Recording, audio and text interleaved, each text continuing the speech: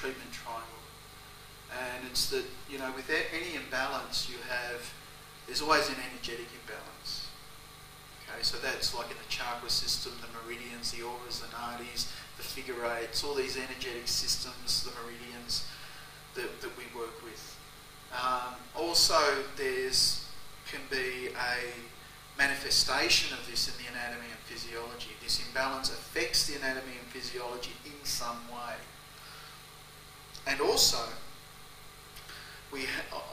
I work on the principle that, you know, you have an energetic balance, a physiological imbalance, but also you have like a psychological imbalance. And that's the mental, emotional, behavioural aspects of any imbalance, you know, that goes along with it. So from that, though, especially in the physiology, well, I suppose in all parts, is the basic thing that we're using. Well, there's two things really. There's the hologram from Richard A. and formatting, which again was developed by Richard A. And so I tend to work a lot with formatting, and a lot of the things I've developed is a lot of formatting. And to me that works, you know, because when you're using formatting, you're using mudras, which is like from the Indian system. Mudra means attitude, which means body position. So it's like when you hold a mudra, it's like you're doing a yoga posture. So when you hold mudras, you affect the nadi and chakra flow, and that's definitely what the Indian philosophy talks about. Also, we use the acupressure system as well, and so we're working with the meridians and the mudras to assess states of stress in different parts of anatomy and physiology, and that's the idea behind formatting. And so Richard started that with his course, Applied Physiology in the Brain, and then he went on to do the hologram. And so what I've done is take this idea of the hologram and formatting, and I actually combine them to do holograms on formats. And so I've developed large systems of formatting in different areas, you know, like in the endocrine system, in the nervous system, like I extended the nervous system formatting, the biochemical, the nutritional, the immune system, are just examples of that. And so that's the basic idea, is that we can look at something and say, well, there's a problem in the immune system, we do some immune formatting, balance and chakras, and it has a very strong effect on the immune system when you do that. Okay. So, which is the main difference between your kinesiology system and others? Well, I invented mine. Yeah, sure. I didn't invent the others. Well, I think you know, to compare something, you'd have to know the other systems well. You know, my system is definitely an extension of applied physiology. Richard recognises that, and he mentions it on his website. Applied physiology and the other things that have come from applied physiology, like the LEAP program, like SIPS from Ian Stubbings, and of course my stuff as well. We all have like a solid, you know, there's all an essence of formatting, hologram, physiology that's, you know, it really is a physiology-based system. Comparing that to other systems, I mean, I don't know a lot too much. I know when I studied, you know, I studied a little bit of PKP and a little bit of 3-in-1, so I know a little bit about them, but I wouldn't be able to, you know, with authority say what is actually going, you know, what their characteristics are, but I can just say what we do, and that's what we do. Yeah. Okay, so what application is your system, neural system, kinesiology, especially good for? There are special indications or applications? Well, it's good for, well, it's good for most things actually. Any kind of behavioural problems, psychology. the psychology, I really look at the chakra system and the neural emotional pathways. Really does a lot to help explain the behaviour and also do something about it. You know, release the stress so it can, if there's a problem with the behaviour or some behaviour pattern that you're adopting, that you can actually resolve it and release it. Also I have an immune course which is good for the immune system. It's had good results, I get good feedback from that. Same with the endocrine system, I have a hormone course, and that's good. And we also have immune, endocrine, nervous system, primitive reflexes. I have a course on the primitive reflexes, and that's effective too. It's had good results. So, generally we can work with most things. Nutrition as well, I have a nutrition course. Yeah. So generally we're looking at the whole physiological makeup. If there's an immune course problem, well, we've got a precise system to work with that. Okay.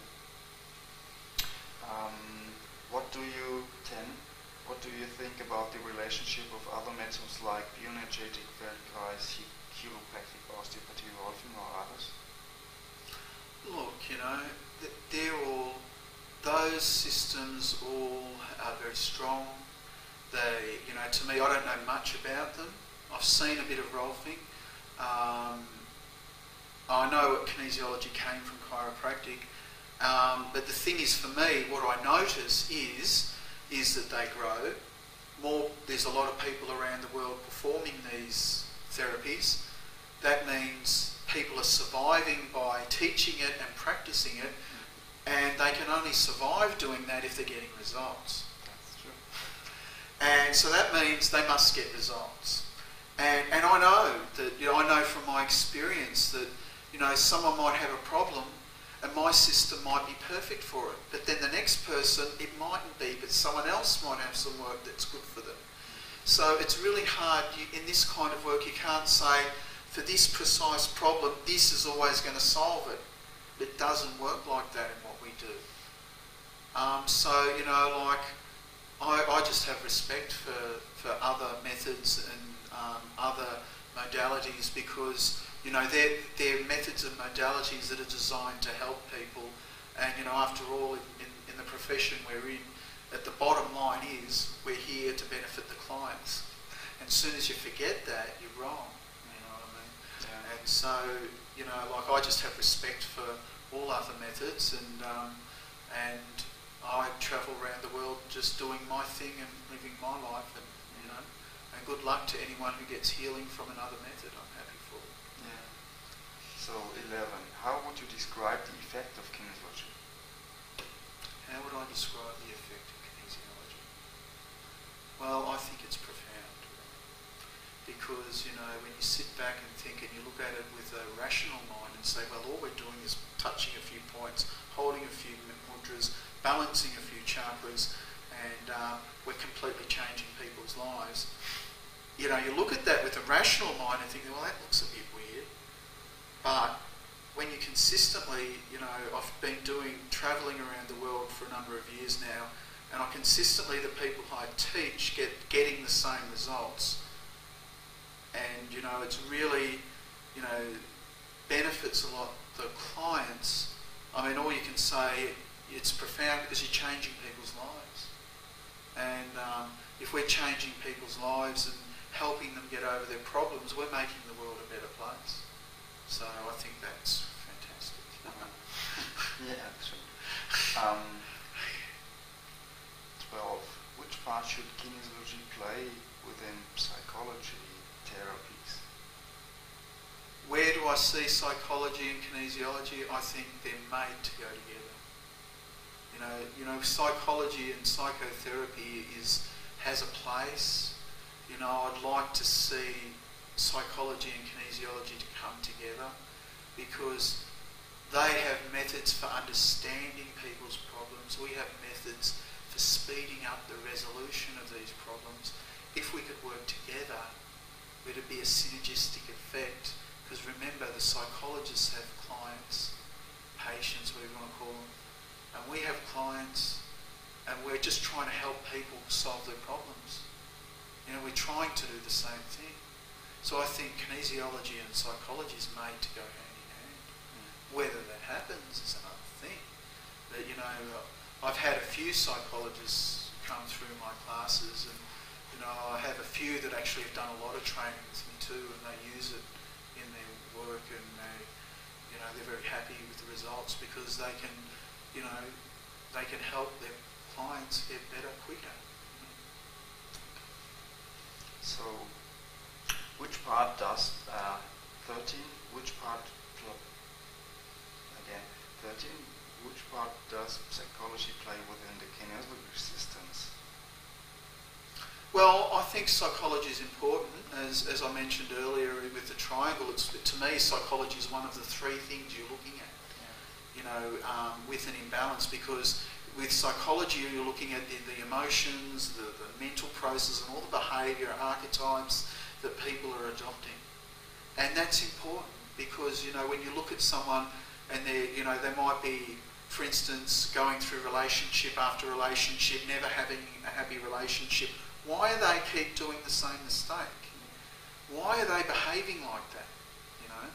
And so it's important to understand that, and it's important for the person to understand, I am doing a repeat pattern. And if they don't realise it, they just keep doing it. And they're not happy. You know? And so I think it's really important.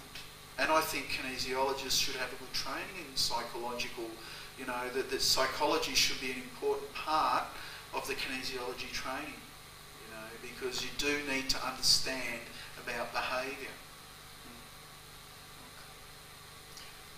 Good. Next question, 40. Is there any anecdotal or funny story you